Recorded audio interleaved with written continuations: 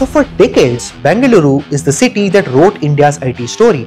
It built unicorns before the world even became cool, gave birth to Infosys, Flipkart, InMobi, Razorpay, Swiggy, Ather, Slice, Grown, countless other companies. Also built India's AI research base of sorts and houses the largest GCC hub in the world. My fellow Bengaluru folks, listen up because something interesting is brewing in our city. A 12,000 square meter startup and tech museum inside a repurposed factory. Yes, you heard that right. The city that built India's tech economy will now preserve it, teach it and showcase it to the world. The location? Inside the iconic switchgear factory shed at NGEF Baiyappanahalli.